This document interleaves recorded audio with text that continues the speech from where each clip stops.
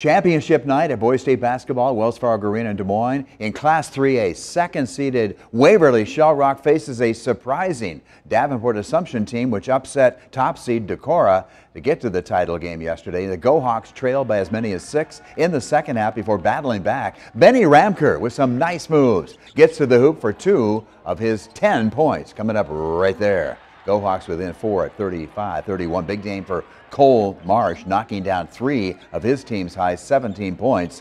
Assumption, though, leads 37-36 going into the fourth quarter. Waverly-Shell Rock grabs the lead on this Cole Marsh drive. Coming up right there, Go-Hawks are on a run. Later, Jude Landers, coming off the bench, scores his only basket of the night to give the Go-Hawks the lead 44-41 with 4 minutes left to play. That would be Waverly-Shell Rock's, though, last lead of the game. Assumption outscores the Go-Hawks 5-1. Only 6 points scored in the last 4 minutes. Assumption wins it 46-45.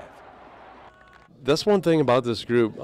We've never really panicked, and some of that's experience. We have some kids with a lot of experience, but this group just believes in each other. They really believe they're going to win every game regardless of the situation or score, and I'm just proud of them for being that way and being so resilient and so tough. And every time we've been faced with adversity this year, we've done a really good job of bouncing back and dealing with it. And I know that it's not going to be any different tomorrow morning when we wake up.